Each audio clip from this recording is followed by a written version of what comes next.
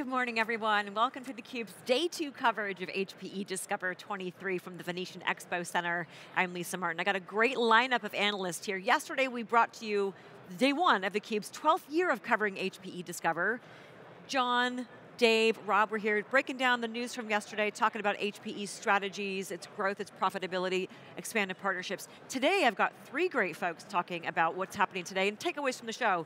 I'm joined by my co-host and co-founder of theCUBE, co-CEO, Dave Vellante. We also have CUBE analyst Rob Stechay joining us, and Bob O'Donnell, Chief Analyst at Technologist, excuse me. Welcome back. Thank you, happy to be here. Great to have you. Dave, I want to start with you. Some of the takeaways from this morning's keynote, the audience just rushed out, another standing room only morning.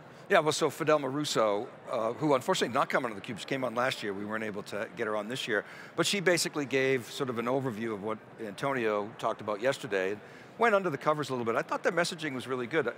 My big takeaway is, she said at the end, we are the only company that does edge to cloud, in a single unified platform. And I'm like, okay, well, keep going. And then she said that delivers AI essentially as a service. And that is different than any other company that we've seen so far. Bob, you and I, we should talk about this because we've been at Dell, we were at Cisco, and we're now at HPE. I think large language models as a service is a definite differentiator for these guys. I think they also had a very strong sustainability message, which I think all these big companies do. We saw it at Dell, we saw it at Cisco, we're seeing it here. It's part of their responsibility. You see it, all the big cloud guys, they have that responsibility because they're consuming so much energy. And those are my 2 big takeaways, and I think we could get into it a lot more. We can, Bob. I was reading your newsletter yesterday where you said, to the surprise of absolutely no one of the biggest announcements from Discover had to do with generative AI, but you also said what may catch folks off guard is the manner in which they're entering the Gen AI market. What do you mean by that? So 2 things. Number 1, as Dave mentioned, this is a public cloud service of offering generative AI. That's not necessarily what you would expect HPE to do, but more importantly, the manner with which they're offering it. It's the supercomputing stuff, right? They have that heritage. They bought Cray in 2019, I think it was. They've got this history of working with supercomputing, and the story they laid out, now, and it remains to be seen, to be clear, in terms of how it works in the real world, but it was a very compelling discussion because they said, look, the nature of the physical architecture of supercomputers is different. The speed of the interconnect into these GPUs, between the GPUs, they were claiming could be up to 16 times faster, which means the GPUs run all the time, which means they get things done more quickly. That theoretically translates to better performance, better price performance. So that's really interesting. Also leveraging their AI software, their supercomputer software. So to me, it's that combination of those things that's really interesting. The other thing they talked about from a supercomputer perspective was the reliability of getting those jobs done. Now they made claims that with traditional architectures, some of these jobs only complete 15% of the time. And you got to start over. And then you got to start over, and exactly. and they're saying, hey, you do on the supercomputer, you're going to get it done almost 100% of the time. I don't know if they actually claimed 100%, but I'm sure it's somewhere near there. And that's, again, a very different model. So real world tests will be the ultimate benchmark for how that difference works. But it's an intriguing story, and it certainly differentiates them from everybody else out there. And that interconnect strategy is kind of interesting, because they have a thing called Slingshot. Of course, NVIDIA bought Mellanox, and they use InfiniBand. This is Ethernet based, right? So, and I think I think they're using both. I think they use both InfiniBand and Ethernet across the supercomputer infrastructure, and I think that they have a lot of the pieces. I think what was really interesting is when we were in the analyst fireside chat with Antonio, and he talked about this was going to actually bring in new TAM to HPE. So they were looking at new personas. In the fact, they're out there running data scientist-based marketing groups and going and having these discussions. So I think they're definitely leaning into the LLM space. I think it's interesting that will they be only their cloud, or will they take their software and go to other clouds and do a not as performant, but hey, we have this intellectual property from Cray, and now we can do a software-based cloud somewhere else. That's interesting. So I don't think they're going to do that, at least initially. I think Antonio's going to say, I'm keeping my IP in my house and see if they can make that work. it's a little IBM-ish in that regard. Hopefully they'll have more success and yet the other thing to remember, and this was kind of downplayed, but really what they developed was supercomputing as a service. Right. But they didn't launch that. Right. What they launched was an application sitting on top of supercomputing as a service. Not the IS, exactly. Yes. And it's the GenAI initially, but then they want to do, life sciences, transportation, other things like that, which, makes perfect sense. I mean, that's the traditional places we've seen supercomputing being used. So, it's an interesting kind of strategy and approach to take with that. Yeah, I think that's it. It's a platform as a service versus an IaaS play, and I think that they even talked about the 3 use cases for the LLMs right now, and that Fiserv is coming on next, and they mentioned that as kind of one of those things. I just don't know how you can go and keep just building out specific LLMs and get to the 100 million in incremental ARR that they're projecting that they potentially could have out of that. Well, I mean, a lot of it's going to depend on people's ability to really use these things. I mean, one of the challenges that all these companies are facing, we were talking about what Dell did with NVIDIA, what Cisco's doing, and what these guys are doing as well. Everybody is trying to figure out sort of the easy button for GenAI, right? I mean, in all the demos today in the Day 2 keynote, they're talking about this easy button notion, but the real trick is, if I am an enterprise, I have this base of data, how do I actually import that data and actually train from that? How hard is that to do? What sort of skill sets do I need in-house to be able to do this? That's a huge question mark. The other question mark for me is this partnership with Aleph Alpha, I think I'm saying it right. I've never heard of these people until today, until yesterday, and I'm sure a lot of people are like that. And I think there's going to be a lot of questions like, hey, why didn't you do ChatGPT? Or why didn't you work with Google? Or, sort of a bigger name potentially.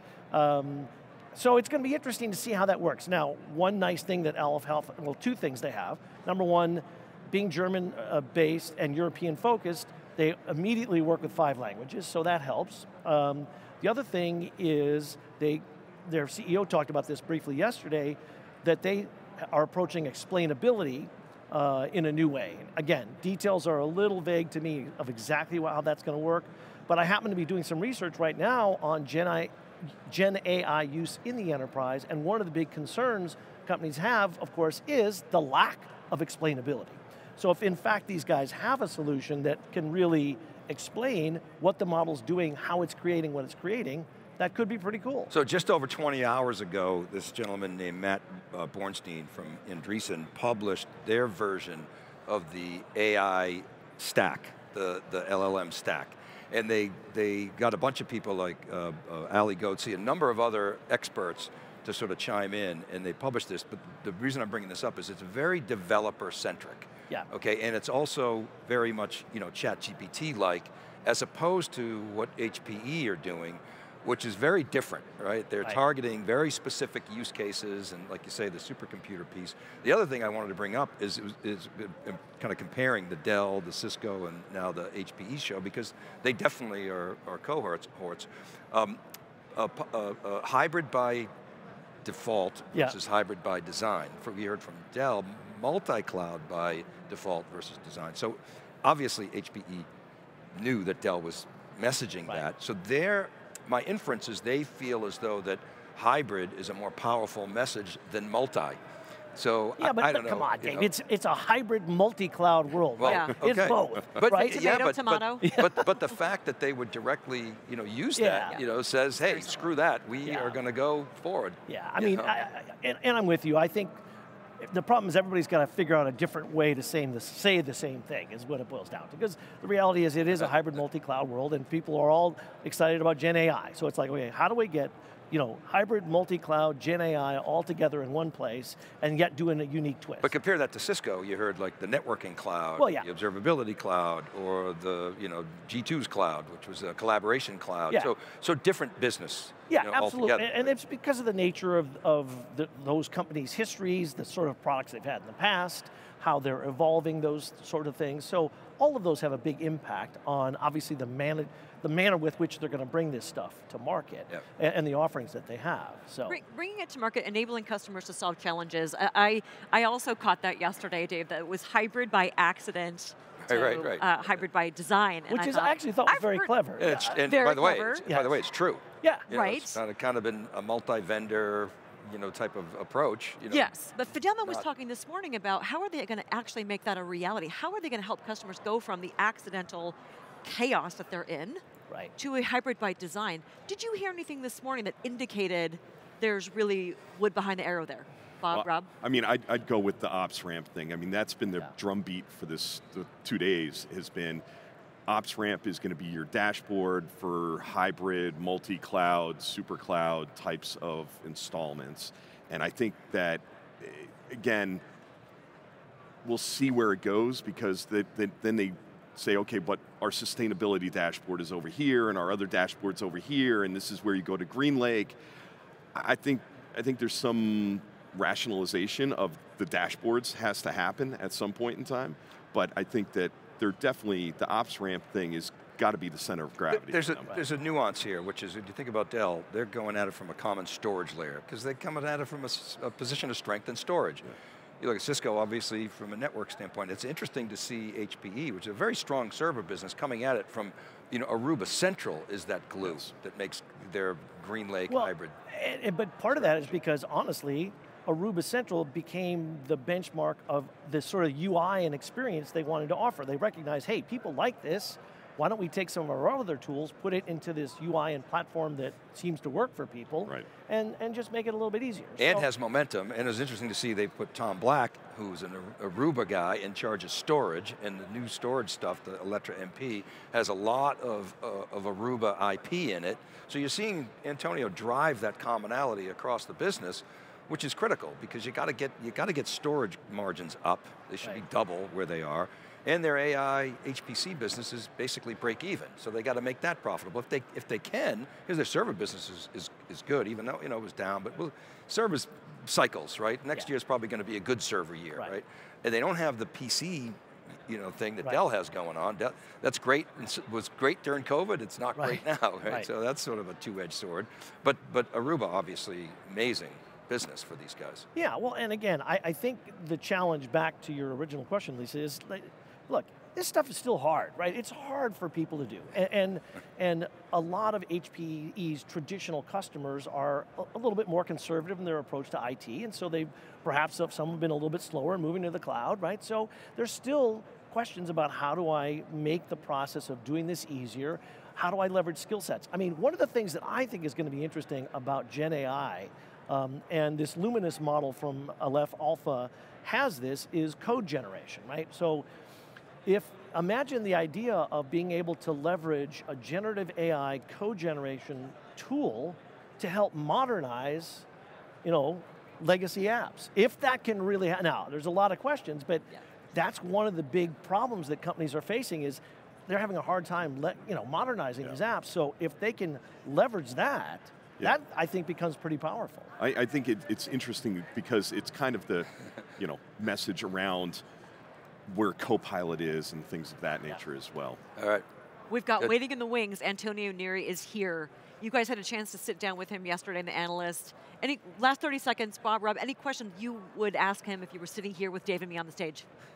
Put me on the spot. 3, 2, 1, go. I was going to say, I would say that it's really interesting, the 98% retention rate, and is that NRR, or is that really retention rate? That was my only question that I really came away from that with. And I wanted to ask them why they chose Aleph Alpha. I'm curious to get a little bit more. But they're coming on today, Bob. We will ask that, we will get back to you. All right, sounds good. Thanks, guys. Guys, thank you so much. Up next, you heard it yesterday, we teased it, Antonio Neri, the CEO and president. We're going to be talking all things GreenLake, the announcements from yesterday, the wood behind the arrow that we're seeing today, and we're going to ask some great questions and get some insight for you. Stick around, Antonio Neri coming up next.